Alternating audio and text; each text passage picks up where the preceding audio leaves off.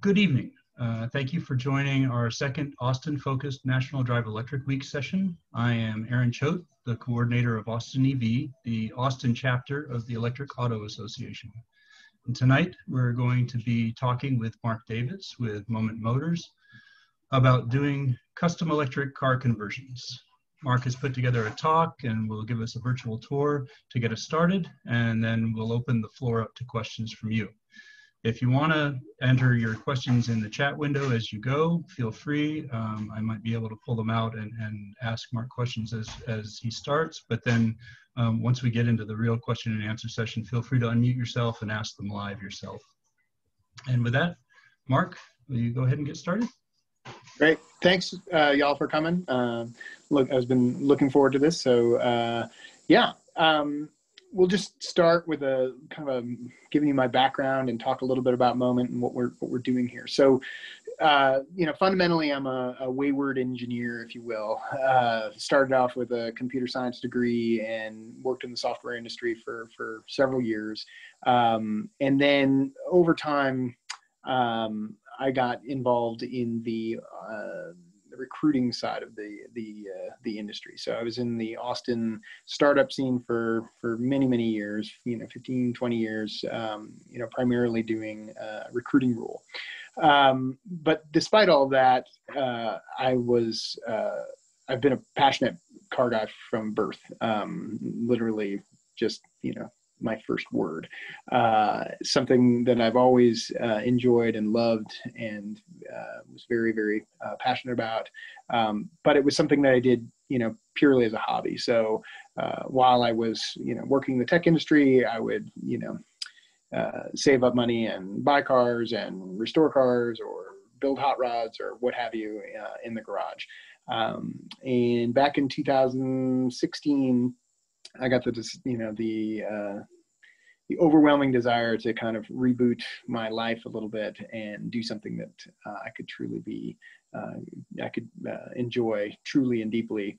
And that's where I came up with the idea of starting Moment Motor Company. And fundamentally, what we do is we convert classic cars into electric vehicles. And I think it's critical to, to point out that we're talking about classics here, not just transportation. I think the world has solved the electric transportation problem. If you're somebody who wants an extremely luxurious and fancy electric car to drive to work, Tesla's got you, Lucid's got you, Porsche has you.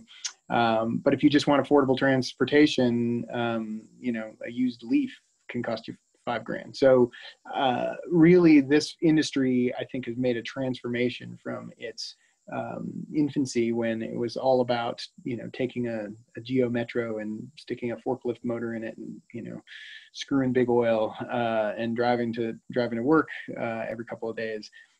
We're now at the point where that really doesn't make sense anymore. The accessibility of electric vehicles is pretty far and wide.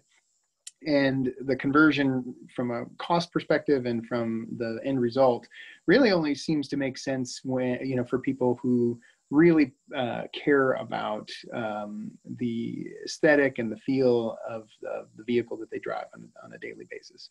And I feel like classic cars are something that driving them is like no other experience. And that's something that's important to Moment, is that we're really trying to preserve the cars as well as the driving experience of driving, a classic car. If you've ever owned one, it's truly an amazing experience. I mean, looking over the hood of a Porsche or, out the window of a Alfa Romeo, with your hands on the wheels, the smell of the leather, it's just a truly engaging and enjoyable experience. When you park the car in a sea of, Honda Accords and Camrys in the parking lot, and you can, kind of look back and see that, the chrome and the beauty of these art, these pieces of art. That's something that is a unique experience. And I really also think that that the experience transcends just your relationship with the car. You learn this when you drive them. You're inherently engaging with the public around you. People see these cars, they gape, they shout, they love them, they wave you down, they tell you the stories about their uncle who had one or the one that they drove in college, and there's just an immense amount of engagement that you get from these vehicles. And I've loved that my whole life, driving classic cars. It's been a part of my childhood and a part of my my life throughout. And I wanted more people to experience this. These are works of art.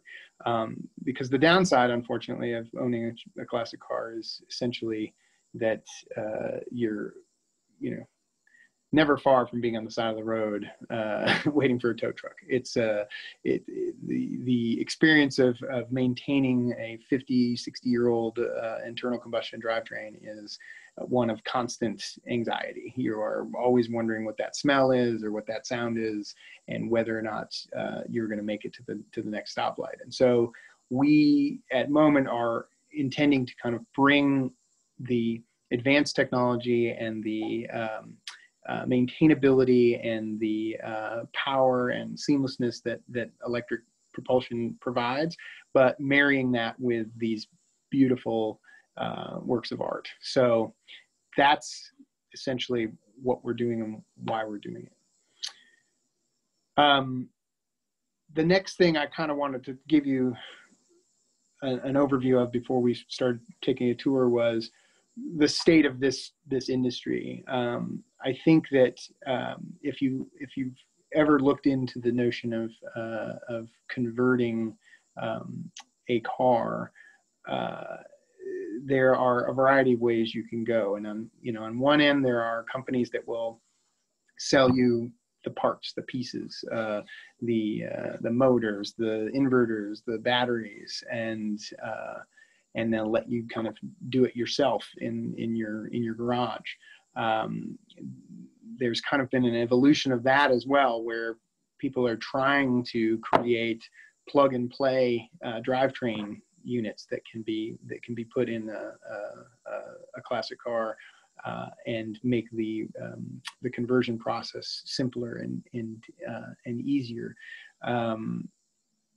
You might have read about things like E-crate motors and really kind of things that you could essentially buy and drop in to any car. There's a vision there that some companies are trying to execute on.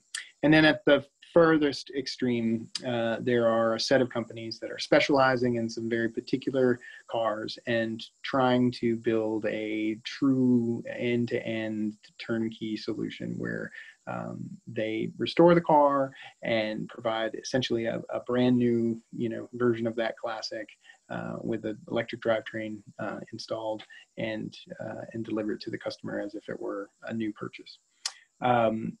Moment is really kind of in the middle there. Our purpose is to deliver complete conversions to our customers' hands so they can just get in and drive of almost any vehicle. And we built our architecture and the components that we use, and that we'll go look at in the garage, with the goal of being able to apply them to as many chassis and as many vehicle platforms as possible, so that when somebody came to us and said, "Oh, my dream car is a 1976 Datsun," then we can more readily take our components and deliver to them the dream car that they've always wanted with an electric drivetrain. So what that has produced on our end is a set of modular components that we reuse over and over again within our builds to give us the maintainability and the safety of the repetition and the reuse, but also the adaptability. So we build them modularly so that they will fit, and they will give us the most flexibility when we're trying to fit them into different shape vehicles, different drivetrains, and different chassis. So that's generally the overview. I'll take any questions if anybody has it, and then really I want to just go out in the shop and show you all of this and give you a better idea of how that comes together. What do you think, Aaron? Any questions? Well, I had a question, and I was curious as to, from kind of the start of your conversation with a client to the car rolling out the door. How long do you feel like that typically takes for you guys? That depends. So it depends on if it's a car we've done before, right? So Yeah. if it's a car we've done before, we are, every part that we develop. This isn't kind of a custom fabrication shop where we, hand make, the parts and try to make things work. We develop all this stuff in CAD, and every part that we are manufacturing or installing on a car, is in CAD and is repeatable. And so once we've done the engineering work to fit these components within a car, that drastically reduces the amount of time and energy required to convert a car. So we're seeing that play out as we do, cars that are, that are ones that we've done before. The range is probably for a vehicle we haven't done before, it might take 500, 600 hours worth of labor. But for a car that we've done before, it might be as low as 200 or 300 hours. And so, there's a huge benefit to that. This isn't, you could talk about Mythical Man Month, and so some of these things are not, we aren't able to work 8 hours a day, 5 days a week on an individual car and pop it out the other side. So if I were to put kind of general time frame, car we've done before is something that we could do in a I don't know, 3 to 4 month time period, maybe 5 months, depends. And then a car we haven't done before is probably more in that 6 to 9 months as we spread it out and do the engineering and then have to wait for machine shops and other fabricators to produce the parts. Are you primarily working with local fabricators, or are you outsourcing nationally? That's an excellent question. So we are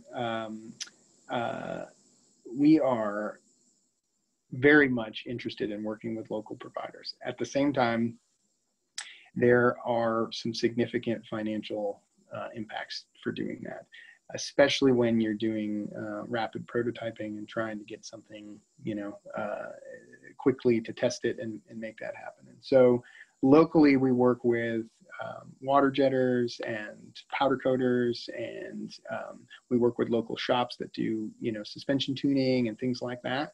But all the parts that we engineer that need to be machined and manufactured, we are working with some overseas shops to reduce that cost and increase the throughput. We have worked with local shops, and we do have some favorites that we'll turn to when the need arises. But primarily, we've had to put that offshore, if you will. We have one question in here about, so where do you source the vehicles? Does the owner typically come with it, or are they coming to you with a wish? That's a great question. When we started this, just the context, and I kind of gave you a little bit of this taste of this when I was talking about what we do. I named the company Moment because I believe there's a moment when somebody becomes a car person, right? It might have happened when they were little and their parent would put them in the back seat of their prize Mustang or what have you, and drive you around the neighborhood on Sundays. Or for me, it would be tearing through Car and Driver and finding that picture of that Lamborghini and taping it to my locker door. But I think the car people, there's moments for those car people, and it's very hard for me to tell you, no, your moment is going to be a Volkswagen Bug or what have you. I want them to come to us with that dream car and say, this is what I want. And sometimes these people, have bought the car. They've loved it and they've cherished it for its lifetime and are just sick of maintaining it and dealing with it. And they bring us the car and we convert it. A lot of times, though, these are people who have always wanted one of these cars, and they finally have kind of the financial security to be able to purchase one. And they've either held off because they know the maintenance, the potential, is high, and they might not be comfortable with that. And so when we are available to them, it kind of is this magic experience for them. But a lot of times they haven't purchase the car. And so right now I'm watching several auctions for cars that customers have indicated that they want, and we kind of help them find that car, help them pick out the best car for conversion.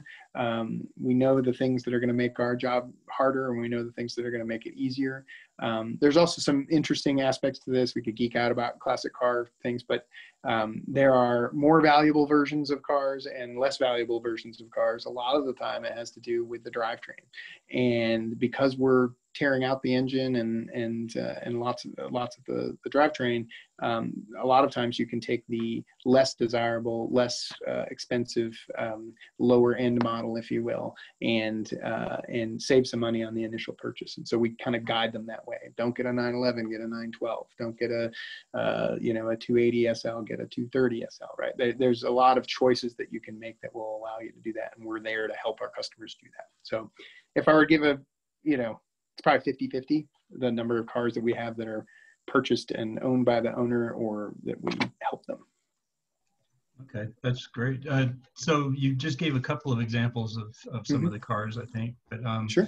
Do you have any others that you might want to mention as sweet spot kind of cars these are the easy ones, just bring us I one saw of these that question roll by. It is a great question. So I think the thing, it's, and you can speak to this, Aaron. I think that there is a disconnect in our minds between the potential, what the efficiency of an old car is versus a modern car. And there is a desire to take the large, flamboyant, tail-finned, cars of our past, and to just say, oh, well, it's cool. I'll drop an electric motor in there and put in some batteries, and it'll be suddenly this amazing, car that I'll drive, with 200-mile range, and everything will be great. And the reality is that these vehicles, the older they get, they were designed at the time of very cheap oil, and they are incredibly inefficient and very heavy, not aerodynamic, and all things can be overcome, but there's a cost associated with it. So we tend to advise people to choose cars that are lightweight, and tidy from an exterior perspective. I would say largely sports cars, usually import sports cars. If you're going to go domestic, some of the the smaller domestics are better for that. Usually, I'd say no more than 3,000 or 3,500 pounds. It's probably wise. As far as layout and architecture, we've done front wheel drive cars, we've done rear wheel drive cars. There's a variety of approaches to take depending on the chassis. But I would say, the sweet spot where you really get a truly enjoyable vehicle is a lightweight sports car that you can kind of chuck around. It really does transform the driving experience for those cars when you put an electric motor in them. I think that's good. I think if you want to move on to the next section, that'd be great. Right on. Okay, so what I'm going to do is I'm going to take you out to the shop, and we're going to talk briefly about the various components that we're using in these builds. We'll talk about kind of the pluses and minuses of doing these conversions in different ways, and then we'll look at some of the cars that we have here in various states of completion, and you can kind of see how that all applies. So I think the first thing to talk about, and I'm going to see if I can do this. Here we go. So we could talk here about motor systems first. So we are using typically three-phase AC motors in our builds. This is a motor that is from a company called NetGain. It's called the Hyper 9, and it's actually not just a traditional AC motor. It is actually what's known as a synchronous permanent magnet reluctance motor. And so this is technology that we could get into and discuss, but it uses instead of inducing magnetic fields in the rotor, it actually has permanent magnets in the rotor, which allow it to develop a lot more torque and be a lot more efficient than its equivalent in a typical induction AC motor. This motor right here, as you can see, you see my hand, it's about 14 inches long, 9 inches wide. It's a pretty compact little motor, and it makes about 175 foot-pounds of torque, around 130, 140 horsepower. So this is a single motor, and we would use this in a small car, be it you know, a Volkswagen Bug, a little Porsche Speedster, a BMW 2002, little Alfa Romeos, what have you. That's plenty of torque and horsepower to motivate those cars along quite nicely. The notion of you know, the torque and the horsepower don't translate literally, because the electric motor has a very it has the benefits of instant torque. So these cars feel a lot more peppy when they have a motor like this inside them. So what you'll see though is it's not just the motor. There's a fair amount of stuff bolted onto this motor, and this is kind of how this whole process works. Basically, this part here is what's known as the adapter, and so this adapts the motor to the transmission bell housing that we're mating to. So in this particular case, this is an Alfa Romeo bell housing, and this bolt pattern is specific to the Alfa Romeo, and it fits right on there. The other thing that we would then put on is this flywheel coupler. This goes onto the drive shaft, and this pattern allows you to bolt the flywheel directly to that. And so when this is all done, this presents a face to the transmission that looks exactly like the engine would. And so when it gets bolted in to the car's engine bay, all of a sudden the rest of the car isn't any wiser. It has an electric motor attached to it.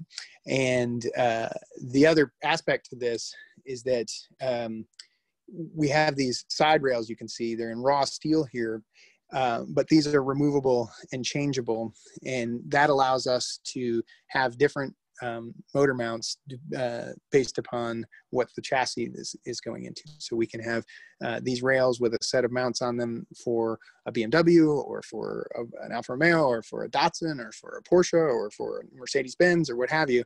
And it's just a simple way to swap these things in and out. Similarly, you can see this adapter is bolts on to this plate that we have, and that's swap outable.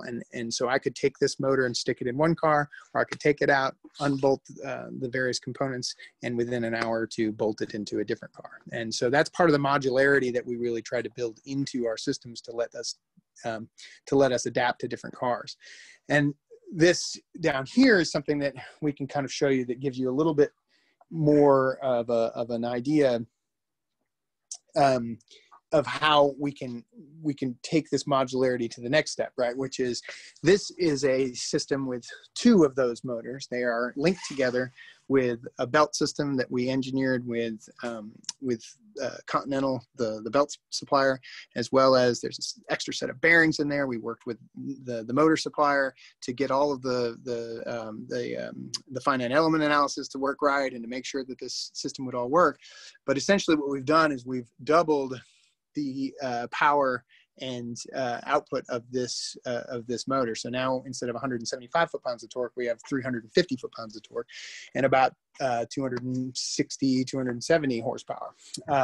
Again, you can see in the back of this one has a different adapter. This is for the BMW bell housing, and this is a clutch and flywheel for a BMW, and it will bolt right into the BMW E9 that we're working on. So that part of our approach is kind of really critical when we're trying to take these motors and adapt them to different vehicles. It's really important to keep the dimensions as trim as possible, and to keep the systems as modular as possible. I can swap these out. Everything is compatible between the two, and it makes it very easy for us to take these and adapt them to a new chassis. I see a lot of questions going on, so I'm going to just flip around and see if I can't answer some of those now, and then we'll move on to talking about batteries. Mark, I've been able to answer most of them. Okay, good. I was curious whether or not you guys remove the fuel tanks, and whether or not you try to fit battery in there. That's a great question. So one of the things that I think that is a little bit of a misnomer in this business, you see a discussion of the notion of an E-crate motor, where you get, instead of a crate engine from General Motors or from Ford, where you just you drop it in and now all of a sudden you've got a V8 with some different motor mounts and you're good to go. That approach seems logical and compelling. The challenge is, as you know, Aaron, the space required is not the same, right? And specifically when we start talking about batteries, right? So it's one thing to say, wow, this is really cool. This is tiny, compared to a combustion engine. Great, just throw it in there and then put some batteries around it. The challenge really comes down to the size of the engine bay and how much room there is left over to be able to put your batteries. And your batteries are no longer the size, it's not like you're replacing the engine with an electric motor and then you take out the gas tank and put batteries there. Battery pack will weigh 500, 600, 700 pounds and take up a lot more room than a gas tank will. And so typically you have to put the pack in different parts of the car throughout the, in the trunk and in the engine bay, and balance it out accurately and appropriately for the chassis, so that you get a good handling result. There were a bunch of more questions. We have another question about whether or not, or why use two motors bolted together versus a single large motor, and then a follow-up to that is, do you do four-wheel drive configurations? Those are both excellent questions. So there are larger single motors available. They carry with them a variety of other requirements. A lot of times they will require higher voltage battery packs. A lot of times they will require a lot more expense. Let's just say that. They are extremely expensive typically. And so what our hope was with our architecture was to take, multiple, to allow for this modularity. So we can say, it's the same system, it's the same components, it's the same approach, regardless of whether or not we are installing it in a tiny little Porsche Speedster, or if we're putting it in a really, a larger, more, larger, heavier, higher performance vehicle like a muscle car or what have you. And this gives us that flexibility to say, okay, great. Depending on the car, we have a solution for it. So you're seeing a single motor system here when I flip it over, and you're seeing a dual stacked system right here. And actually in this Mercedes over here, and I'll see if I can show it. The motors aren't in, but you can see the architecture. There's actually, this is dual inline, right? So we can put those motors in a variety of different configurations and give us all the flexibility that we need to adapt to these cars. That doesn't mean we can't do larger motors, more expensive, different things. The architecture adapts to that as well. We find that this gives us the most flexibility. So. Can I also add, I feel like this is an opportunity to point out that the company that makes the Hyper9 has intentionally supported this market for quite some time, and yeah. It's really, it's available, and they intended for you to use it in the way that you're using it. So right. They give you support for doing that. Well, and I'll maybe I can geek out a little bit more on this. So there's a lot of questions typically about this. Why you bolt up to the original transmission? You know, why do you do that? That seems crazy. I thought electric cars didn't have transmissions. You know, there's a lot of questions around why, you know, why take this approach and what the alternatives are. I think it's important to realize that in a commercial EV, the architecture is very different from a traditional classic car. In a commercial EV, it's either front wheel drive or rear wheel drive or all wheel drive, but usually, or actually 100% of the time, the electric motor is attached directly to the drive wheels, either to the wheel, to the, you know, to the axles directly, but most likely through a gear reduction unit and a differential, right? The Teslas do that in, you know, in the rear motor as well as in their front motor. The Bolts, the Leafs, the what have you, usually are all front wheel drive. But if you look at one of those those drive units, they are a single, you know, they're a motor attached to a differential and then directly to the drive wheels. And when you do that, it allows you to do something that is unique, which is you can use an extremely high revving electric motor. A Tesla motor revs to almost 18,000 RPM. Typical, you know, Bolts and Leafs are 12,000, sometimes 14,000, what have you. So they're very, very high revving motors, and they can take advantage of that because they're directly connected to that differential and very close to the wheels. What you can do at those speeds is you can make a gear set that essentially gives you a very, very short gear ratio. So these motors are typically operating in the equivalent gear ratio of second gear for most cars, usually a 9 or 10-ish to 1, 9.73 to 1 is very typical. And that means that the cars have tremendous torque off the line. They get, because they're essentially, you know, 10 to 1 reduction, and you stomp on that motor and it just rockets you forward. But those motors can also rev very high, and so you basically get to stay in second gear throughout the speed range of that vehicle. And that's fantastic and it's amazing, but it requires that architecture where you have the motors basically in the same spot as the drive wheels. And a lot of classic vehicles are not set up that way. They have a front engine and a rear wheel drive architecture, which means a spinning drive shaft, and you can't spin drive shafts at 18,000 RPM. So we, in order to kind of preserve the car and take advantage of the existing drivetrain without cutting up the entire rear of the car and building in and fabricating in all sorts of struts and bracing to put a drive unit in the rear, we are taking advantage of what is existing there. And that means essentially just replacing the engine with the electric motor and leaving the rest of it somewhat intact. This produces, in my opinion, a much more authentic driving experience. The car doesn't turn into, you know, an electrified golf cart version of itself. It lets you drive it and engage with it the way it was originally intended and architected to. And it's also simpler. The cars remain what they were. So you can take it to a mechanic and they know how to work on everything. It's just that everything forward of the transmission is a little bit different for them. So there's a variety of different reasons why we do it, but it has a lot to do with the legacy architecture of these cars. Does that make sense? Does anybody have any questions about that? There was one follow-on related to the torque. Do you have any issues with damaging drivetrains? Yes. So something that we are very focused on is trying to make sure that we aren't overpowering the car.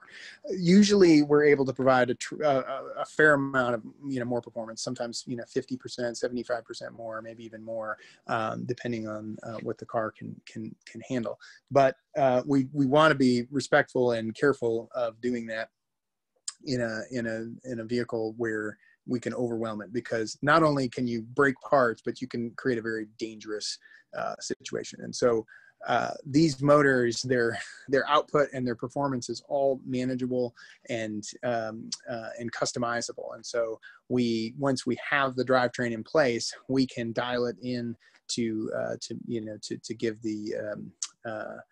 give the owner a feeling of safety and feeling like that they're not, you know, they're not overwhelming the chassis.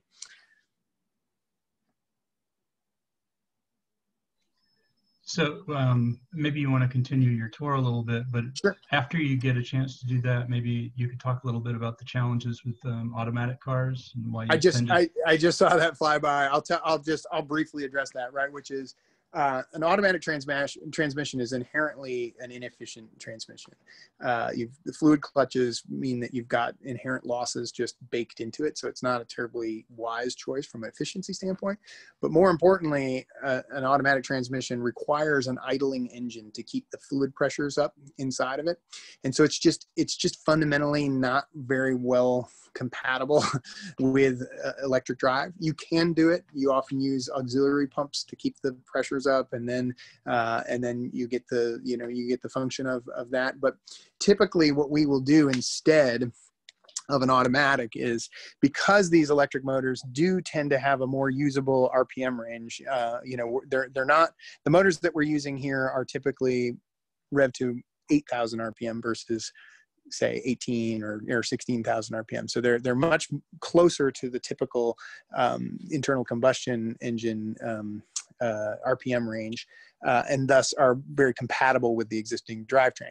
That said, not a lot of gas engines have that range, and none of the gas engines out there have the flat torque curve that these motors do. And so it does allow us to do something like, well, this won't be terribly exciting to look at, but that unit right there is actually a single speed gear reduction unit. And so with an automatic car where it's not a stick car, we can usually pick a rear end differential ratio and match it up with a single speed reduction that will get us the performance that we're looking for without requiring the driver to shift. This Mercedes actually is a good example. I showed you that dual inline motor that's underneath it, and it is actually a direct drive. So that is directly driving the drive shaft, and that's because this car came with an unusually short rear end ratio. So it gives us the flexibility to put two of those motors together with 350 foot-pounds of torque. You're able to drive this car with it directly connected to the differential, and it will perform very admirably and be very, very quick, especially in the highway range. So shall I move on to batteries? Yes, please. Okay. So let me flip this around. So one of the things that we have a challenge in this industry is that the best battery technology, sorry, I'm going to put you down for 2 seconds. The best battery technology that is available is not purchasable. It is inside,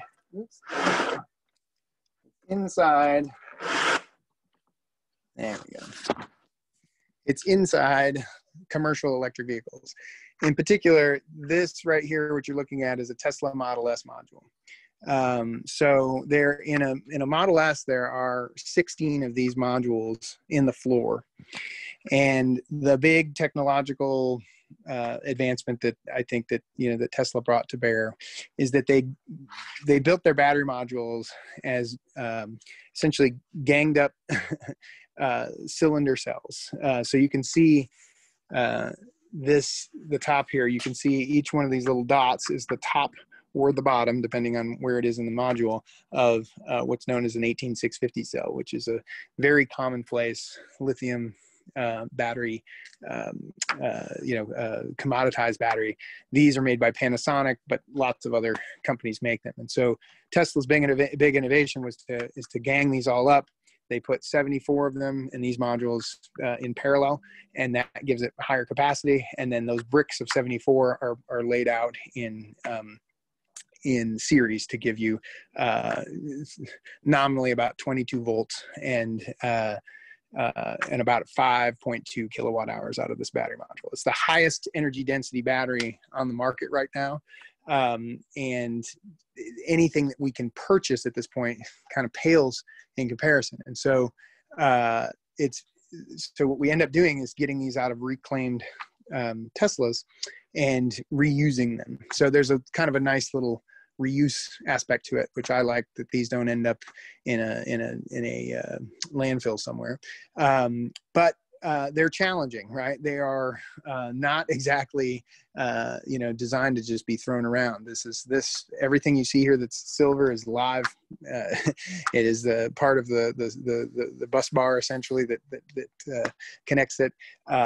They are liquid cooled. I could show you the other end of them, and they need to be managed and taken care of. And so in order to do that, we have to engineer a whole new way to enclose these batteries. And so we have a modular battery box system that can do single modules, dual modules. This is a triple module.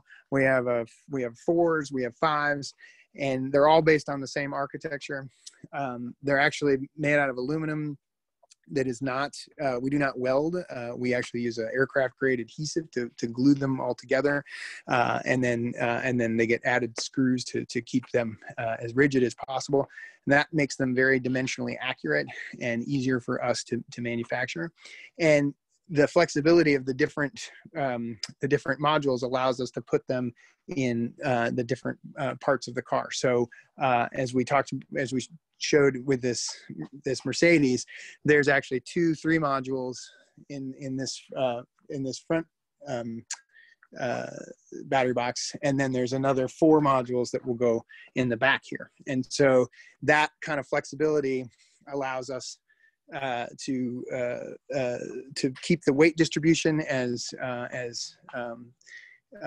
close to original as possible, or as beneficial to the drivetrain as possible, and lets us not have to build entirely new battery enclosures on a per vehicle basis. We can apply these depending, in different configurations depending on the vehicle. So over here you'll see this Cobra replica, and you'll see there's a 2-box up here, and back in the back there's a 5-box that goes in the back where the gas tank used to be. That's all over here. And you can see in this car, same thing. We've got the dual motors stacked. So this is all the same kind of components coming together to produce an outrageously high performance little roadster here that we're very excited to get on the road. Take the same components in a slightly different organization, and you have a luxurious, Mercedes cruiser that is going to be just an absolute joy to drive anywhere. You drop down to a single motor. It's the same architecture under there, as you can tell. A 3-box in the rear and a 2-box in the front, and all of a sudden we've got a James Dean 550 Spider that's going to be an absolute screaming car because it weighs only about 15 or 1600 pounds. And then you can kind of go an entirely different way, and you can put together a whole new electric DeLorean architecture here. So these are actually using different cells, not Teslas. They're using LG Chem cells, so they have a different battery box, but it's all the same architecture, and we're able to take all of this and kind of reuse it and adapt it to the different architectures that are out there. In the end, though, this car actually is back in because we're putting electric air conditioning in it, but it's a finished car. It's been on the road for a while. You can see our goal is to make these attractive and interesting with a kind of an automotive look to them. There's a battery box in the front. We, nicely snake the wires to give it kind of an intake manifold type of look to it. We really want to make sure that the customer is happy with it when it's all together, and they can open up the hood and show it off, and it doesn't look like a science experiment. It looks like something that is, interesting, exciting, and automotive. You can see over here, same with this little Alpha, same thing, all the same components kind of coming together in the same way. So I'll switch back and maybe take some more questions. We can look at any of these cars in more detail if you'd like, but I wanted to kind of give you the overview first. So. We had a question about whether or not you're personally on the prowl for the total Teslas, or are you working with suppliers? That's a great question. We decided to outsource that. We work with some other people to do that. It's a whole separate industry, right? And we can only do so much. So no, we don't do that, but we work closely with the folks who do.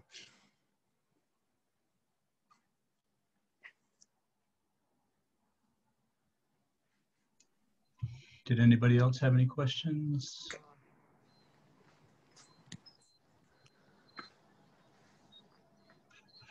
We've gotten most of them. Here we go.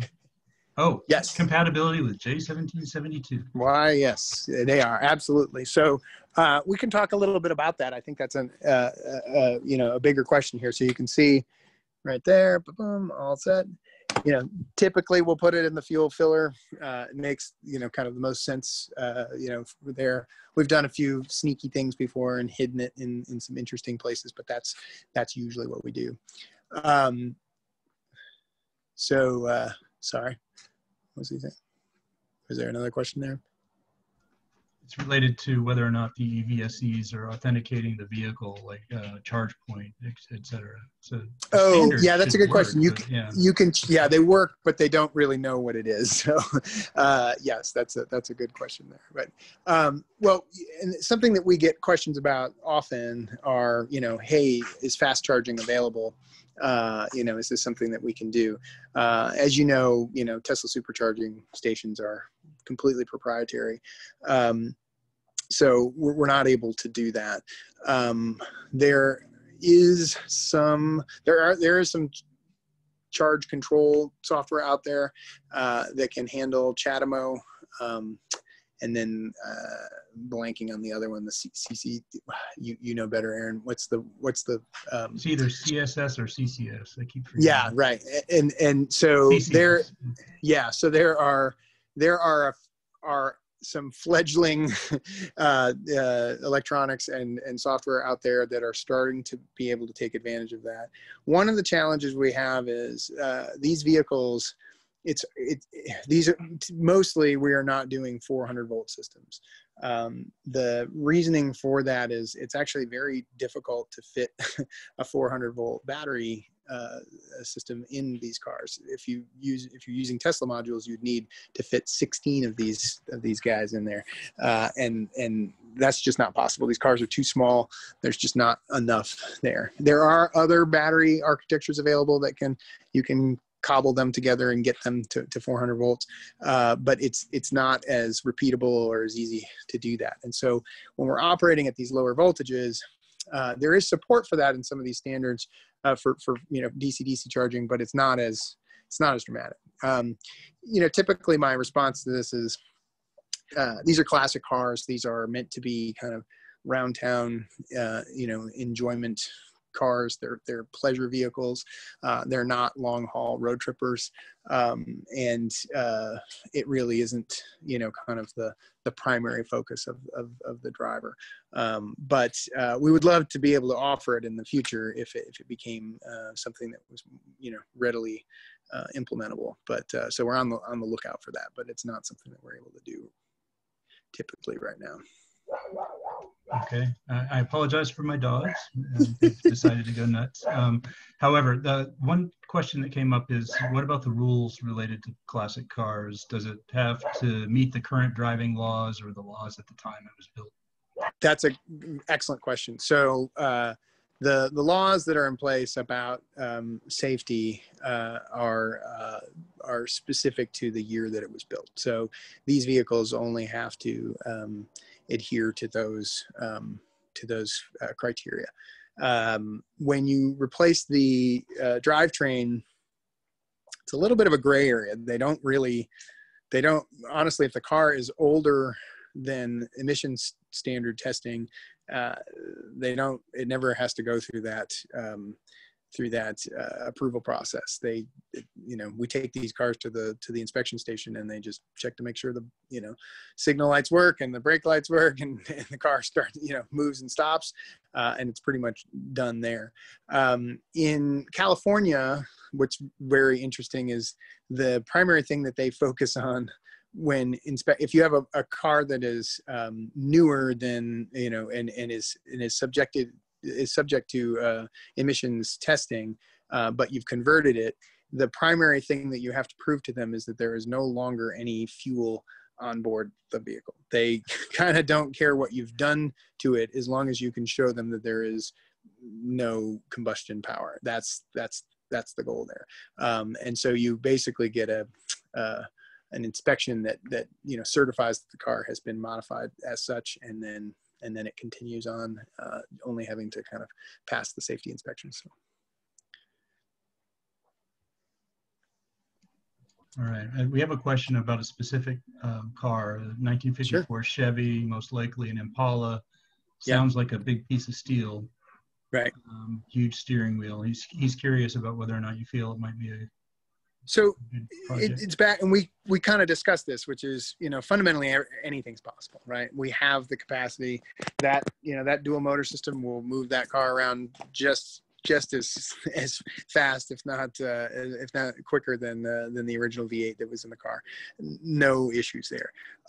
But a vehicle that large, that, you know, that with zero aerodynamics is going to be an incredibly inefficient vehicle. And so you're going to actually get, you know, probably do more like 400, 500 watt hours per mile versus, you know, your typical EV in the 250 or 300 watt hours per mile. Yeah. So, you know, now if you want a 100-mile range, you need to have a 50 kilowatt hour battery pack, and you need to have room for that. And there's a little bit of diminishing returns in that. And you might have enough room for a lot of batteries, but adding 1,000 pounds of batteries onto a, you know, 4,000 pound car creates a 5,000 pound car. And so, you know, the cost escalates, as well as the performance requirements escalate, and the battery pack size becomes larger and larger. So you end up, you know, having to spend a lot of money and to produce a vehicle like that has usable range and is enjoyable. But it's all possible. It's just how big a check do you feel like you can write?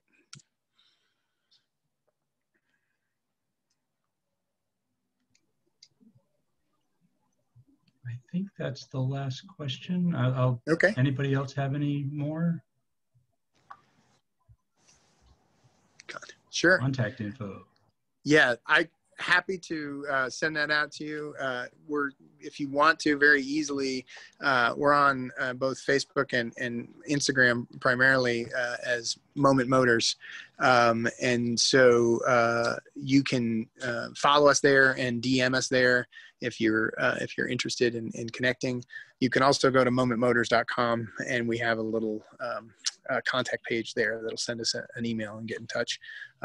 Again, my name is Marc Davis, and we have 3 people working here in the shop. My engineer works remotely, and we're actually going to be expanding into the next bay in the next few months, and bringing on some more people as business starts to grow. That's about it. Sure.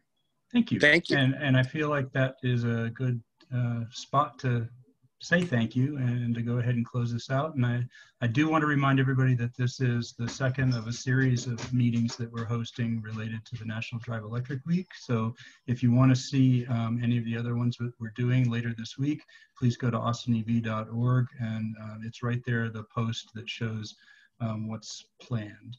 And then that's also an opportunity to link to the Electric Auto Association, where you can support AustinEV as your chapter if you like. So thank you for your time, and great. Talk to you later. Thank you very much. I really appreciate it. Take care. Bye.